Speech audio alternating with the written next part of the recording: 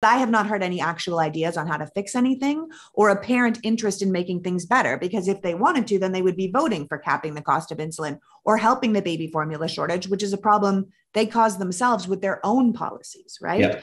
So the good of the American people doesn't seem to be on their radar. The blame of the Democratic Party does.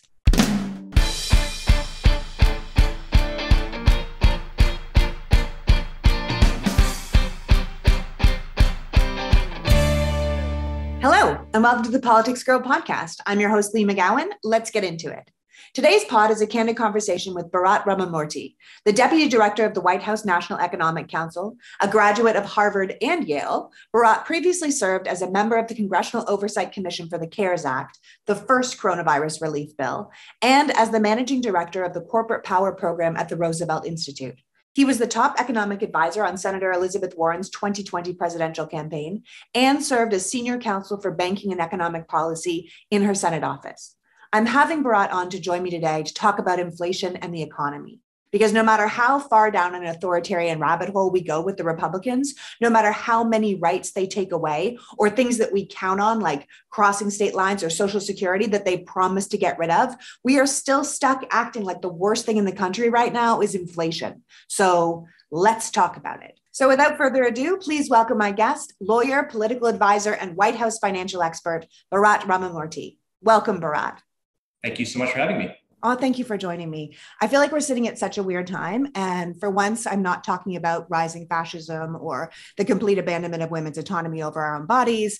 I'm talking about the economy. And some days I'm reading things like the Biden administration added 6.4 million jobs last year, which is the most in any year in history. And that seems really good. And then our dollar is stronger than ever, par with the euro, which seems good. I mean, is that good? I mean, it's good if you're traveling to Europe, but maybe not so good if you want to export things to Europe. Gas prices are still obscenely high, but they've gone down for the last 35 days straight. So we're clearly on the right track. But then you read that last month's inflation was up 9.1% from the year before, with prices rising faster than they ever have in 40 years. And you're like, oh, maybe we're on the wrong track. So bottom line, I think no matter what the statistics and the economics really are, I think the American people are working with the knowledge that prices are higher than ever and wages are not. So things are just costing more, and that makes people feel stressed. And we hear from the Republicans, who have no plan of their own to fix it, inflation is bad, Biden is bad, Democrats are bad. And I think most of us just kind of feel lost, like whose fault is it and what's going on? So do you want to try and break it down in maybe not the speak of White House Economic Council, but in a way that maybe regular people could understand? Yeah, sure. I'm happy to try. So you're right. There's a lot of good news in the economy right now. If you take a step back, especially if you look at where we were when President Biden took office about 18 months ago, right? We've gained almost 10 million new jobs during that period. The unemployment rate was above 6% when the president took office. It's now 3.6%, which is by historical standards extraordinarily low. Yeah. So people have jobs. We also see a lot of data that these tend to be good jobs, better jobs than they may have had before. A lot of people are taking advantage of what we call a very tight labor market, which is employers really out there looking for people to work for them, to bargain for better wages, to trade in a job that they may not like so much for a better job that pays them better. All of that is really good, and we like to see that. Wages are also going up, especially for folks at the lower end of the income spectrum, people who haven't had a raise in a really long time, people who work in leisure and hospitality, for example, their wages are up more than 10% over the last year or so. All of that is really good news. That is set against the fact that we have a set of global problems, starting with inflation, right? The United States obviously has been dealing with very high inflation, but we're not the only ones. The United Kingdom, Canada, across Europe, Japan, all of these countries are dealing with, in many cases, 30 or 40-year highs on inflation. Yeah. And that demonstrates that the cause of that inflation is not something that President Biden did or something that happened in the United States. It's a global problem. Right. What are those problems? Number one, COVID is still an issue. The fact that parts of China will lock down, which means that manufacturing capacity in those towns ceases to function. That messes up our supply chains globally. That ends up raising prices because there's less supply of goods. And then most notably was Putin's invasion of Ukraine, which sent energy prices and food prices through the roof globally. So the way I look at it is that we have this set of global problems which are real and that are hurting families, and we get that. But because of the president's economic response starting last year, the United States is uniquely well positioned to deal with those problems. Right? A lot of other countries are dealing with all of this high inflation, but they have higher unemployment, or wages have been stagnant, or they're at 0% economic growth. We were at 6% economic growth last year. So we are able to take on these challenges from a position of strength. That's a credit to the president's economic plan. I know that for families that are paying more at the pump or more at the grocery store, it doesn't make them feel a whole heck of a lot better to say, well, somebody in the UK has it even harder. But that's the truth. Yeah. And I think it's going to position us well over the next few months as some of these issues start to resolve. And as you said, gas prices have been coming down, most notably over the last month or so. It's going to position us to get to a place where we have strong economic growth, low unemployment, and lower prices, or declining inflation, which is going to make things a lot more comfortable for families. Well, I'm sure people would love to hear that because everyone wants to feel a lot more comfortable. I mean, I think people forget that we basically got here because we were slammed by COVID-19, right? The Trump administration, the Republicans spent a long time trying to pretend it wasn't happening or it would just go away. And then we started this crisis functioning from a reactionary spot rather than a proactive spot. So if people forget, by the spring of 2020, the US economy was in near collapse, right? When the lockdowns went into effect, almost overnight, our economy just shut down. And people weren't buying things. They weren't going out. We lost 22 million jobs in that first year, right? The economic output was at lowest it's ever been. And the Democratic House put forward massive government spending, right? I think you were on that bill, the CARE Act, right? That you were on the Oversight Commission for. And that was eventually taken up by the Republicans, but it lingered for a long time before anyone pretty much noticed it. But obviously this clear lack of action was going to hurt them in the election. So they did finally move it along. And then along with the Fed and a bunch of emergency moves, like credit to Donald Trump for Operation Warp Speed, which is pretty much the only thing I can give him credit for, because he had no plan to roll that out, right? It was the Biden administration that took the vaccines and really rolled them out so seamlessly to people so we could get the economy moving again. And I think people forget because it was such a chaotic time for everybody. So instead of sinking into what everyone expected to be this economic downturn, the economy actually rallied. And people have to remember that that was not expected, right? It bounced back better than anyone could have expected. And then the businesses were scrambling to keep up with demand, right? They couldn't hire people fast enough or buy enough exports, or the supply lines were cut off because of the pandemic. And so that's where the inflation basically came from. And I think we kind of forget because it seems like so long ago, March 2020, that's like so long ago. But as you said, this isn't an American problem, right? This is a worldwide problem. Like 9% inflation is terrible. But like you said, it's around the same as the UK, as Italy, Mexico, Spain, right? But everyone from Australia to Russia is experiencing inflation. And like you said, some of them have 0% growth, right? New Zealand is the highest it's been in 32 years and Joe Biden isn't president there. So I think people need to remember that it's so easy to blame the government. Well, obviously, these people are in charge, so this is why it's bad, right? But I think we have to remember that the American government doesn't control the world. We're important, but we don't control the world. Who does control the world? Who functions globally? Whose decisions do affect worldwide markets and economies? And I think we could be honest and say that's probably giant corporations, right? Anyone paying attention can see that corporate giants right now are raking in massive profits, like record-shattering profits. I did an Understanding Inflation podcast a couple of months back, just the basics. And one of the things I was talking about was Procter & Gamble raised prices on staple items like diapers and toilet paper, and they were saying it was because of the pandemic. But when those price increases went into effect, Procter & Gamble reported an almost 25% increase in profit, right? So that's not inflation. That's raising your prices knowing people will blame inflation and not you. And that's capitalism and that's corporate greed, right? So what do you think we should do about this kind of corporate greed? Because people are really pointing it out now, right? And there's a lot of people, even used to work for Elizabeth Warren, a lot of people that have a lot of ideas. So what do you think we should be doing? Because I don't think it's so much a government problem as a corporate greed problem. Yeah, look, there's a lot of complexity in all of this that I think is worth unpacking for a second. You're right that every price increase isn't a naturally occurring fact like gravity. It is a decision by a corporation to raise prices. Yeah. And there can be any number of reasons why a corporation decides to raise prices. Obviously, corporations, in some cases, have a legal obligation to be maximizing the returns for shareholders, maximizing profits. And so they're going to look for every opportunity to do that. People say, is that corporate greed? I would just say there's nothing negative about that in the sense that the corporations themselves would tell you that it's greedy. They just call it profit maximization instead of greed.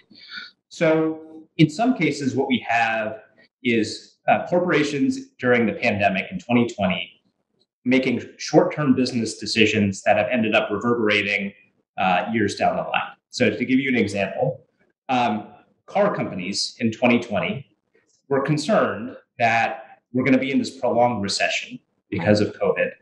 There's not going to be as much demand for cars. And so one thing we can do to save on costs in the short term is order less semiconductors, less chips that go into our cars, because people are going to want fewer cars. So they did that. And then demand bounced back very quickly because in part of the economic agenda of the president, and people wanted to buy cars. Well, what happened? These car companies didn't have enough chips to make cars to satisfy that new demand. And that meant that there was fewer cars for more people wanting cars, and that meant that the price of cars went up. So is that greed? Is that a certain amount of short-term thinking, saving money on semiconductor purchases, coming back to bite those companies, which end up hurting American consumers? It's some mixture of all of those things. But there's clearly a corporate role in all of this. That happened with oil refineries too.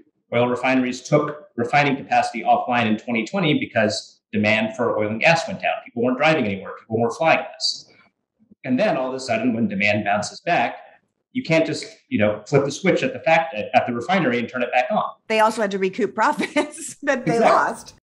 So that's a big part of it. And yes, what we have seen, I think that there's certainly some evidence that when you have rising prices across the board, a profit maximizing corporation looks at that and says, now's a good chance to get in that price increase. Because if people are paying more for groceries and they're paying more for gas, maybe they won't mind paying more for diapers or paying more for stationery or a printer or whatever the case may be. Oh, they'll mind, but they might not blame them. Yeah, exactly. The other factor here is, and something that I've been working on, is a lack of competition. So there are industries that are highly consolidated, which means that there are very few big companies that control most of the business. And what we've seen is that in some of those industries, the price increases have been higher and the profit margins have been higher, right? So a lot of corporations will say, well, our own costs are going up.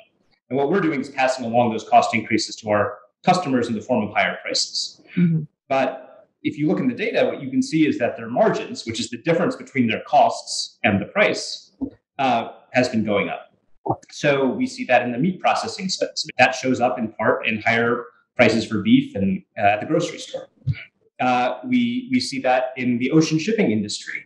All that stuff that comes from Asia, a lot of it comes on big ocean carriers. And that's a highly concentrated industry. In some cases, the prices that they charge to ship goods from Asia to the United States went up 10 times, 1,000%. And of course, if the t-shirt company is paying 10 times to ship its goods to the United States, it's going to pass some of that along to customers. So you've got a lot of things in the mix here. Fundamentally, I think COVID had a big part of it. I think that companies didn't expect our economy to bounce back as quickly as it did, in part because after 2008, it took a long time for our economy to bounce back. Yeah. Whereas I think because of the strong response from President Biden and congressional Democrats this time around, our economy bounced back much more quickly. And companies were unprepared for that. And as a result, we're having some of these mismatches that we're seeing that are resulting in higher prices. So the key is different industries, different markets are going to have different problems. And we have to tackle them not with a one-size-fits-all strategy, but with targeted solutions. So we passed a historic reform of the ocean shipping industry, responsive to the concerns that I raised about prices going up tenfold. We are working on providing more competition in the meat processing space. We're putting a lot of money out there to support new, smaller meat processors to compete with the big guys and provide more competition and more options for farmers who are trying to sell their stuff. Whereas in other spaces, cracking down on price gouging makes sense. So we're sort of doing all of the above strategy, and I think that makes sense because we're facing different problems in different sectors. Right. And so is that the job of the Economic Council in general, to like look at all the different industries and say like this one might need a law to like watch for price gouging, and this one might need a law to like limit the taxes on this, and this one might need a law to like get more. I know you guys were doing a thing where it's like at the shipping yards, you can pile them 4 high instead of 2 high. And that seems like not a big deal, but it does when you want to move goods faster, those kind of decisions. So that's what you guys are doing at the National Economic Council? You know, the president proposed during the State of the Union a reform of the ocean shipping industry. Right. And within a few months, Congress passed with broad bipartisan support a reform just about a month ago. We had an issue in trucking, right? We have all these goods coming into the United States. Sometimes they're piling up at the ports. They're not getting out to where people need them. That's in part because there weren't enough truck drivers to move them from the ports to different parts of the United States. There's a reason for that. Truck driving wasn't that appealing of a job. You know, these trucking companies made people wait for hours to load their trucks, and they wouldn't pay them for that time. So we worked with the trucking industry to make these more appealing jobs. And we've seen an increase in people working in the industry, which means good things for those truckers. It also means good things for Americans who can get their goods more quickly and more cheaply. So we've been doing this sort of sector by sector analysis and weighing in with what we think is the appropriate response. A lot of this is going on under the radar, but it's definitely it's going on under the radar. I mean, these sound like really great ideas that people should know about. I mean, if I was sitting around listening to the Republicans, you guys are doing nothing and everything is your fault. And, you know, the problem is the Federal Reserve or the problem is we gave people stimulus checks, which was 2 years ago. And the last one was $600. And that's not inflation. That's just people spending money on food and housing. Why do you think they say that? Like, why do you think we're blaming the Federal Reserve? Isn't our one big move for inflation to raise interest rates? Isn't that the Fed's whole job, to monitor inflation? And the Fed has been raising interest rates pretty aggressively, which appears to be working. But why are people blaming the Fed and the federal government for this when clearly you guys are taking a lot of steps to try and mitigate this? For the Republicans, I don't want to try to speak for them, but I think that it is a very simple message to say Biden and the Democrats spent a lot of money, and that's why there's inflation. Right. And I think, as I've been trying to explain, and as you've been trying to explain, it's a much more complicated story.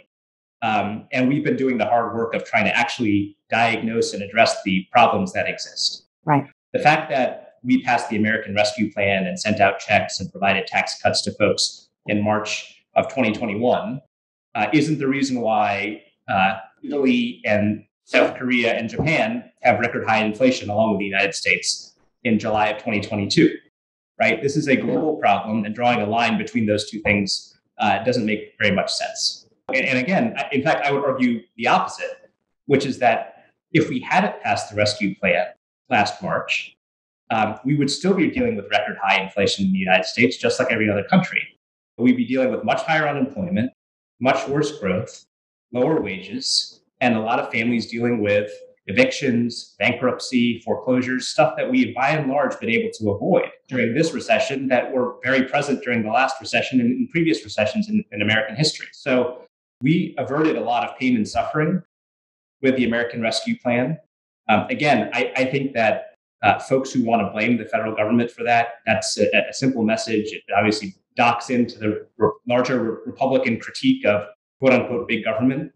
But the truth of the matter is, government stepped up this time, and it really helped a lot of people. Yeah, with the things like you couldn't evict people from their homes during the pandemic. Right. You know, your student loan was put on hold during the pandemic. These kind of things were very important to protect people in a time where they wouldn't have been protected. And like you said, they would have ended up with more unemployment, more homelessness, this kind of thing. That it's not perfect or where we want it to be, but certainly the government took a big picture look at it, and 9% is probably a lot better than it could have been, and also with a growth rate on top of it. So we have a way to get out of this. We might be in a hole, but we're in a hole we can climb out of. We have put steps in to get out of it. Does that make sense to you? Yeah. And look, the example I always use for people is at its peak, the price of gas in the United States at the pump went up about almost $2 between the end of last year and a few weeks ago. Right. Which coincides with when Putin began threatening Ukraine, and we saw the global price of oil go up. Now, do we think that that $2 increase in the price of gas is because we sent out checks in March of 2022, March of 2021? Or do we think it's because a dictator with large oil exports ended up threatening another country, which affected the global supply of oil, right? And I think that same thing with food, with wheat. A lot of commodity prices have gone through the roof because both Russia and Ukraine are important exporters of commodities. Yeah, people forget that. All the farming that happens there. I think, for folks who are looking to pin the blame on inflation on the government response, I think that the data just isn't there to support any significant role for what we did. And I think instead the data shows that we really averted a lot of pain and suffering, and that we provided the U.S. with a uniquely strong position to respond to these global challenges. And I'm glad that we did it. Oh, yeah, absolutely. And even if you buy into the idea that the whole problem is the government, right? Every time Democrats have put forward a solution to try and help problems, right? Like the bill you guys put forward for the baby formula shortage, or financially protecting veterans who were struggling, or capping the cost of insulin, or putting forward a bill so oil and gas companies couldn't gouge people at the pumps. The Republicans voted against it. So every time you said, here's a solution to the problem you're complaining about, they were like, yeah, we don't want to vote for that. Because ultimately, it doesn't serve them. In a two-party system, making you guys look bad only means they get back in power, right? So they can complain all they want, and they do. But I have not heard any actual ideas on how to fix anything or apparent interest in making things better. Because if they wanted to, then they would be voting for capping the cost of insulin or helping the baby formula shortage, which is a problem they caused themselves with their own policies, right? Yep. So the good of the American people doesn't seem to be on their radar. The blame of the Democratic Party does. Yeah, I mean, look, if you look at what's the Republican agenda is, as far as I can tell, it's this one document that Senator Rick Scott put out. Yeah, it's a hell of a document, Brad. And here are the main ideas in that document. Number one, every 5 years, Medicare and Social Security will be put out of service unless Congress votes to reauthorize them. So significant uncertainty for people who rely on Medicare. Every 5 years. And we know how much they love to take us right up to the edge every time. The second thing he proposed was that people who don't pay taxes today should have to pay some taxes. Now, who is that? Seniors on fixed income, people who are between jobs, people in poverty. Senator Scott thinks that they should pay taxes. That's one of his big economic agenda items. And third, of course, since we're talking about a Republican agenda, cutting taxes for rich people. So that's the Republican agenda. Meanwhile, they are steadfastly opposed to some of the things that we have done to cut costs for people in the short term. So let me give you an example. For years, people have been talking about bringing down the cost of prescription drugs. Right. People in the United States pay 2 or 3 times what people in other countries pay for the exact same drug. And part of the reason is that we have the Medicare program. It is prohibited by law from negotiating with the drug companies to lower the cost that it pays for prescription drugs, which then allows us to then provide it to seniors and others for cheaper. Well, we are on the verge of being able to do, for the first time, getting rid of that prohibition and allowing Medicare to negotiate the cost of really important drugs, which is going to save hundreds of billions of dollars for taxpayers, for seniors, cut costs for families who can't go without, of course, their prescription drugs. Every single Republican is lined up to oppose that while they go on TV and talk about inflation all day and all night. So you're right. I think it's really important to get past the rhetoric and look at what are people actually trying to do to address what we all agree is a problem. We have a plan to deal with the problem. We think it's responsive to the actual causes of the problem. And we're out there working hard every day to make sure that we're delivering as much of that as we can to the American people. And Republicans will vote against all of that during the day and then go on TV at night and talk about how the Democrats have no solutions.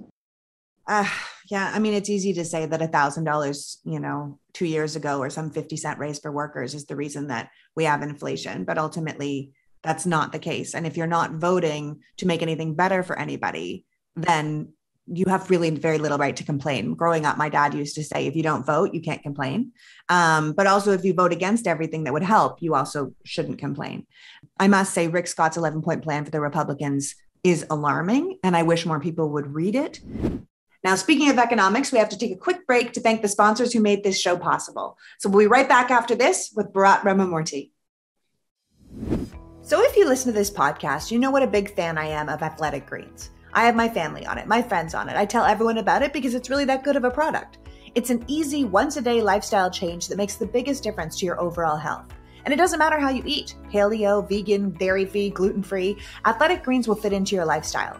Tons of people take some kind of multivitamin, but it's important to choose one with a high-quality ingredient that your body can actually absorb. Athletic Greens was created when the founder himself was experiencing a ton of health issues and ended up on a complicated supplement regime that was costing him around $100 a day.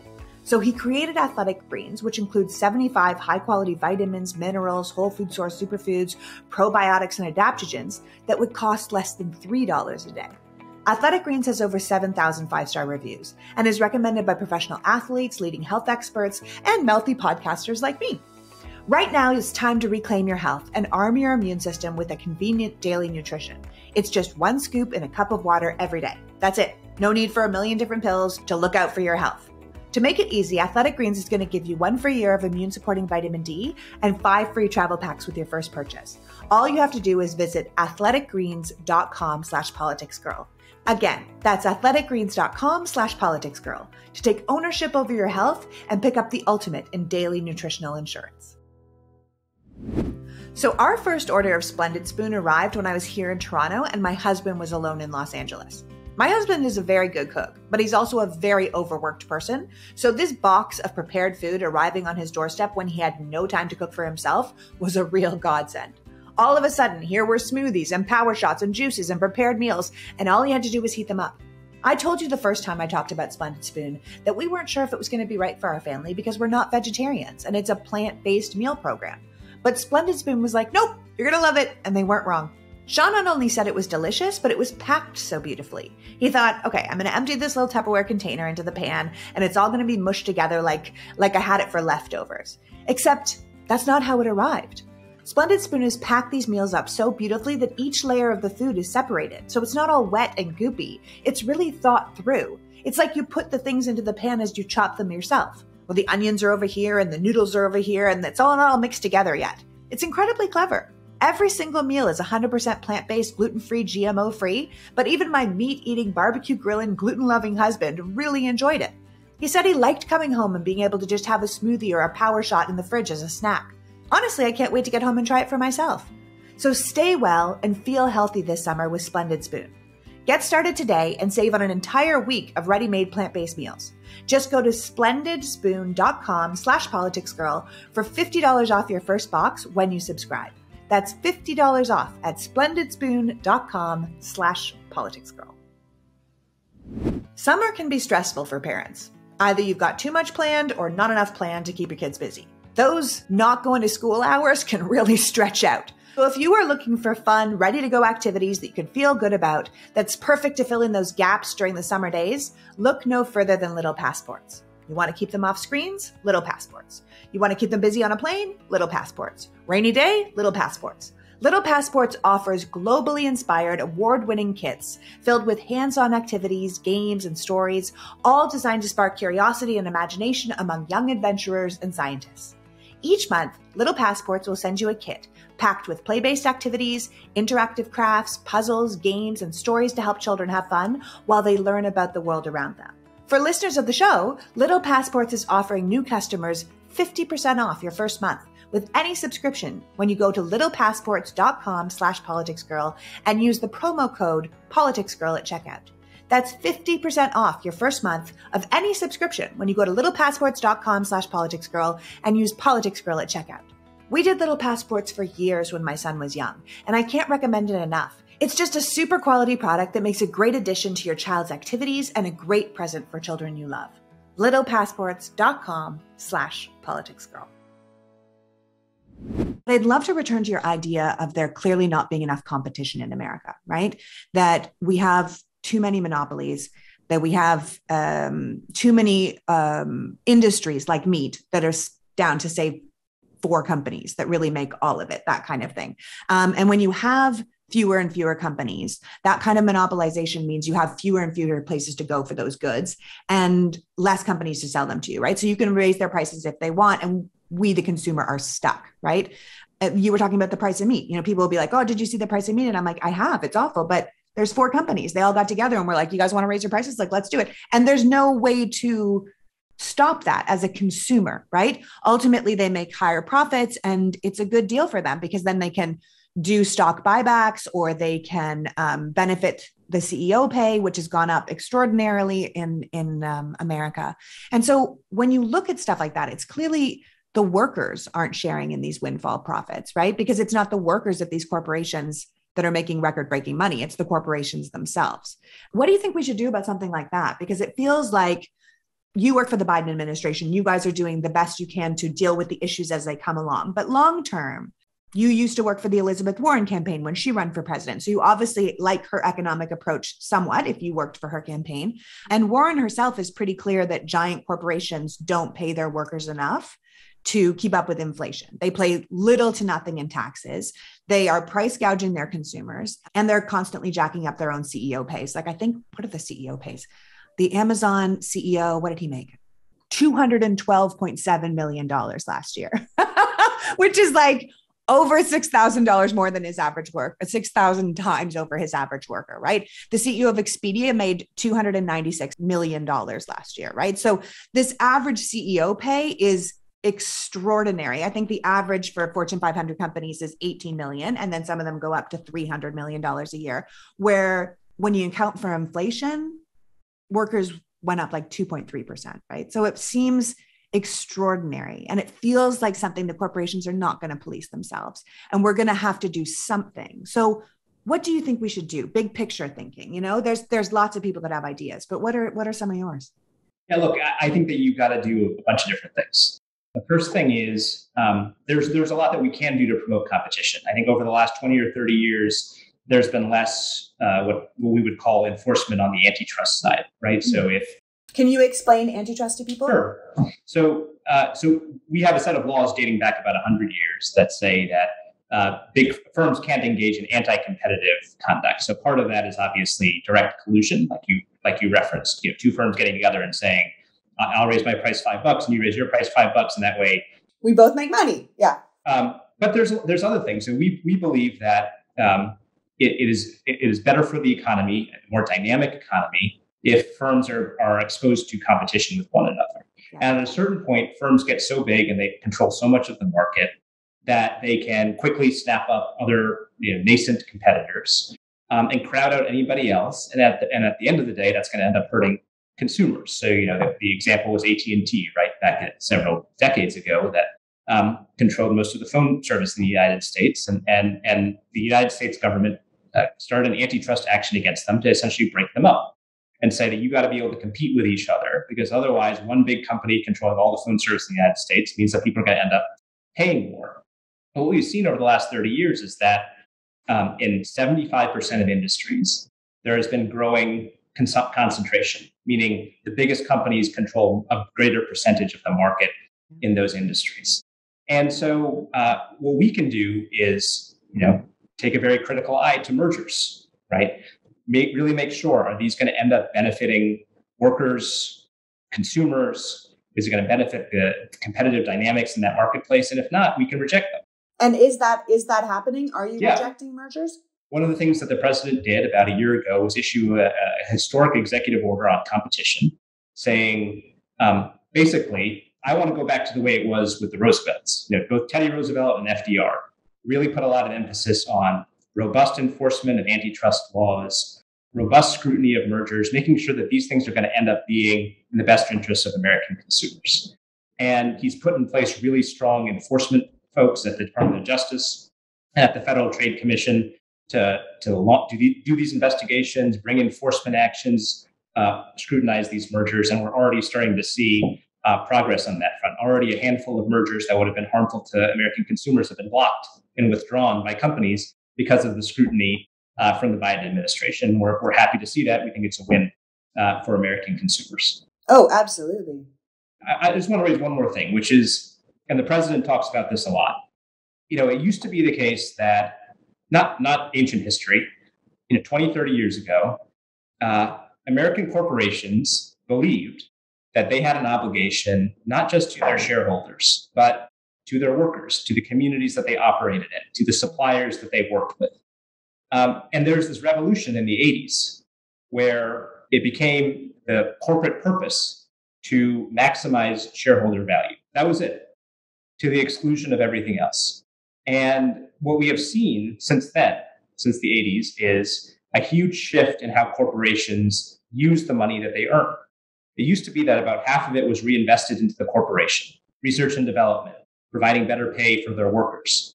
Now, more than 90% of it gets sent back to shareholders in the form of stock buybacks and dividends.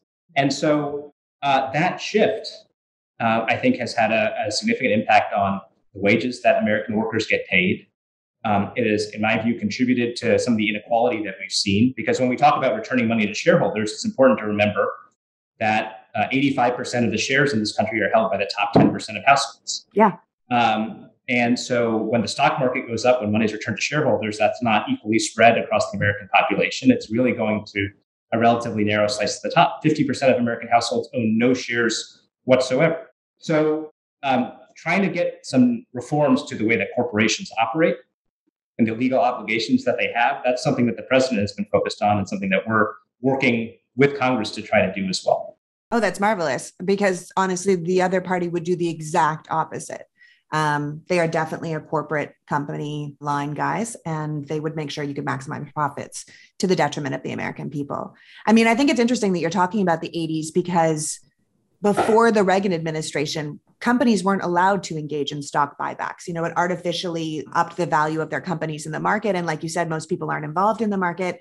What do you think about returning to a thing where companies can't do stock buybacks? Yeah, there's been proposals in the Senate and the House to do that. As you said, it was actually originally the Securities and Exchange Commission in I think it was 1982, changed their rules. Before then, as you said, it was considered illegal market manipulation, which it is, to go out and buy its own stock.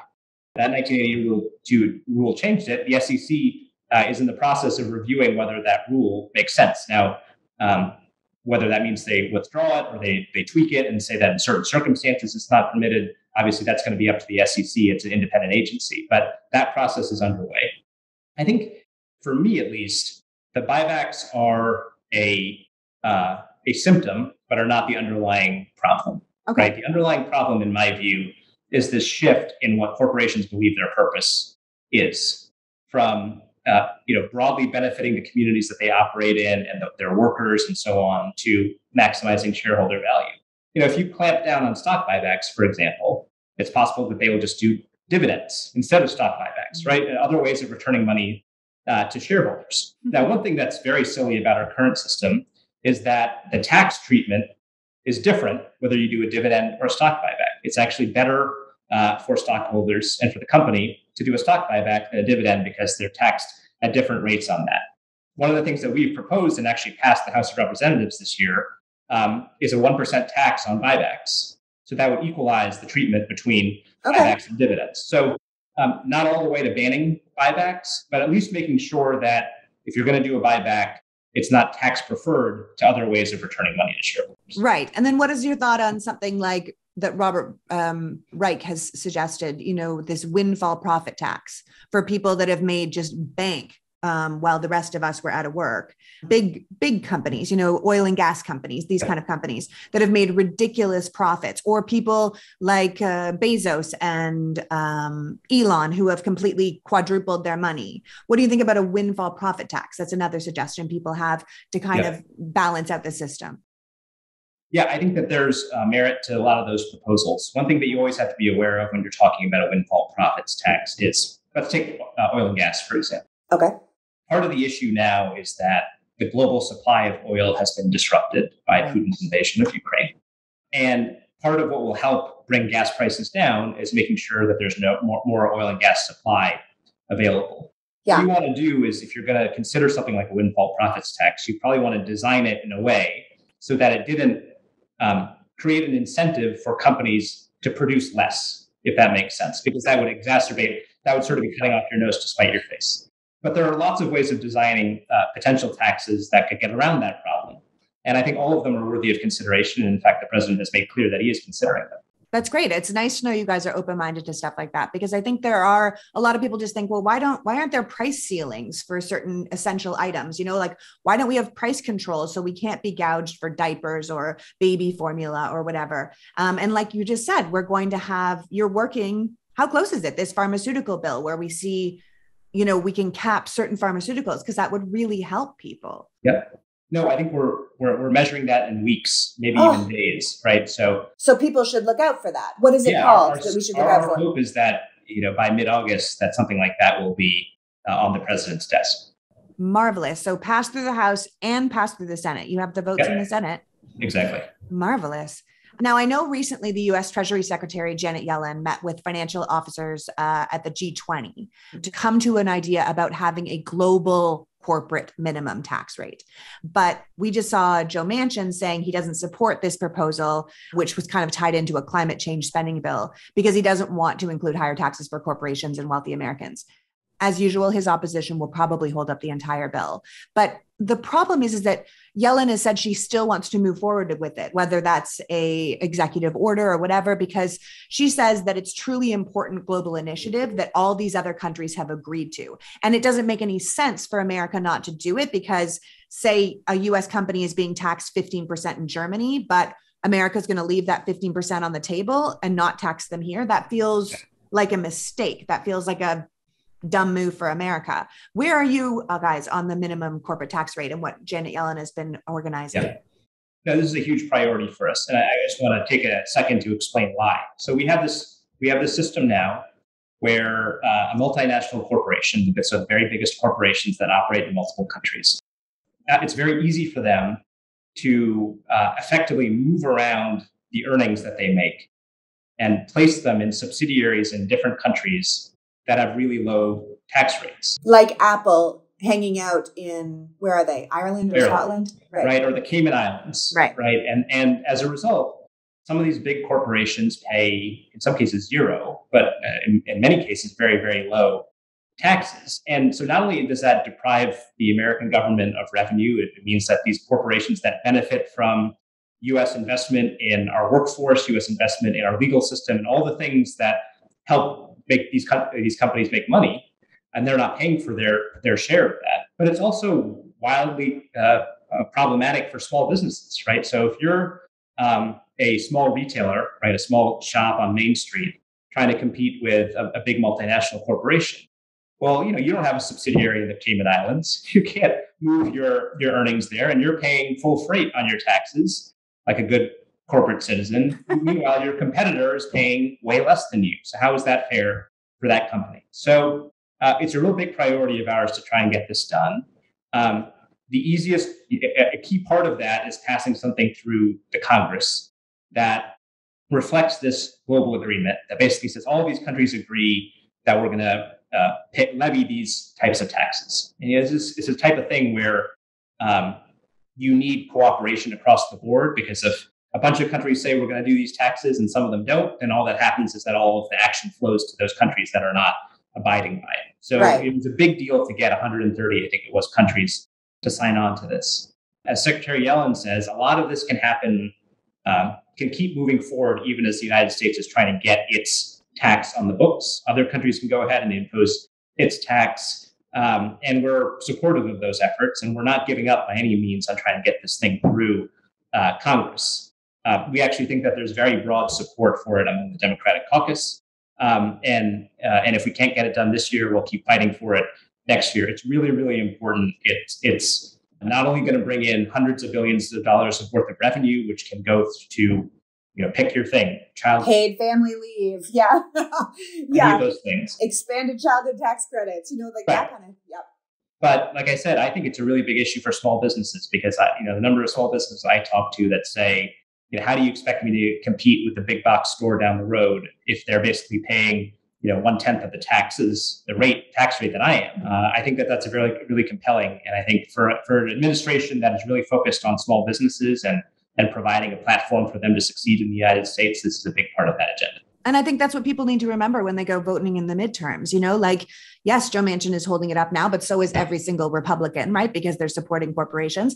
But if we get more senators, more Democratic senators that are willing to move this along, we can get things like a minimum corporate tax rate that will allow small businesses to compete and also bring in dollars for all the other things we want. We could bring back Build Back Better. We could add those things back in if we had more senators to bypass the votes that never come with us, maybe get rid of the filibuster and actually pass it the way the government was supposed to work on a majority basis, and get the things done so people can see the government can really work, that the government, all these things you've been saying that the government's been doing for us that we don't even know, that we're not registering because quite frankly, the Republicans are better messengers and they're really good at driving home blame without offering any solutions of their own, right? And I think it doesn't help that the media is so desperate to appear non-biased that they look for any reason to kind of rag on you guys and the Biden and the Democrats to just blast out the negative coverage so that it looks like they're balanced with the Republicans. But it's not journalism to play both sides, right? It's journalism to report the truth. And the truth is, the Republicans have gone down some weird anti-democratic rabbit hole where they want to take away Social Security and Medicare and, tax the poor and give tax breaks to the rich. And you have to say that. You don't need to balance that out with trying to find something on the Democratic side. That's just the truth, right? So they need to report the truth so we can see all the things you guys are doing and engage us to come out and vote to get more Democrats to do more of these things. I think that's so essential. And negate people like Manchin who keep holding up the show. And maybe we could get our climate bill. I really want to thank you for joining me today, Bharat. It's a really complicated topic, but I know it's an incredibly important one. And I want to thank you for sharing your expertise. If you had one last thing to leave us with before you go, what would it be? Well, first of all, thank you so much for having me on. This has been a great conversation. I think that, look, there are so many things that this president wants to get done for the country. And economically, and we haven't been able to get all of them done. And that's true for every president. But I want to underscore that we really have gotten a lot of it done. And whether it's the rescue plan, which, like I said, has really provided a foundation for strong economic growth, and by the way, the most equitable recovery that we've had from a recession in the history of this country, to the infrastructure bill, which we haven't had a chance to talk about, but hundreds of billions of dollars. It's so exciting. It's so exciting. I have to get Pete on to talk about it. Yeah. But, look, a big deal for me, every single lead pipe in this country, which was, carrying water that was potentially harming the health of our kids, every single lead pipe in this country is going to be ripped out and replaced because of the funding in that bill. We're going to build 500,000 EV chargers across the country so that you can drive your EV from coast to coast and always have a place to get a charge. All of these things are somewhat under the radar, but they're really important, and we're pushing the country in a better direction because of it. And like you said, with an even more favorable Congress next time around, there's even more that we can do, but I am also proud of what we've been able to accomplish so far. Absolutely. I think people don't realize, even you're talking about the infrastructure bill. We've talked about infrastructure for 40 years and got nothing accomplished. I mean, the country is literally crumbling, and not only the recovery bill, but then the infrastructure bill. If Joe Biden did nothing else, he's accomplished more than a lot of presidents have accomplished in 8 years. So this is impressive. But what we have to do is keep pushing us forward. We have all these plans. We need to give them the votes to get these plans accomplished. I think that's essential, and what people need to keep their minds on. Like, even if they just say, higher global corporate tax rate, like I'm getting them, those corporations, I'm getting my vote to have that happen. So that's a good leave behind. Thank you. And keep up the good work. Those of us who are paying attention can see what you guys are doing over there. And we will keep reaching out to make sure other people can see it as well. Thank you so much. So that was Bharat Ramamurti, Deputy Director of the White House National Economic Council, talking to us about inflation, the economy, and all the things the Biden administration is doing under the radar, while the Republicans blame them for all the country's woes. We have to remember, as painful as inflation is, managed well, it's short term. And because of the recovery package, we're actually feeling less pain than we could be. Now, that doesn't make you feel any better as you pay $12 for strawberries or $6 for a gallon of gas, but we aren't alone. The whole world is dealing with inflation, and Joe Biden is only the president of the United States. And the United States is negotiating a bill to lower prescription drug prices that you should see next month. The United States has agreed to join 140 other countries to implement a minimum corporate tax rate. The National Economic Council, where Bharat works, is looking at every industry individually to see where we can make policy that will benefit the American people. And we need to give them the tools they need to get these policies passed. The midterm elections are coming up, and one party plans to get rid of Social Security and raise taxes on the poor, and one party wants corporations to pay their fair share and cut childhood poverty in half again. Even without this party wants to strip you of your rights and this party wants to give you rights, it's a pretty clear choice. So let's make it happen. I'd like to thank Bharat for joining me today and you for caring enough about democracy to be here. Now go out and make the world a better place. Until next week, PG out. The Politics Girl podcast is written and performed by me, Lee McGowan, in partnership with the Midas Media Network, and produced and edited by Happy Warrior Entertainment. All rights reserved.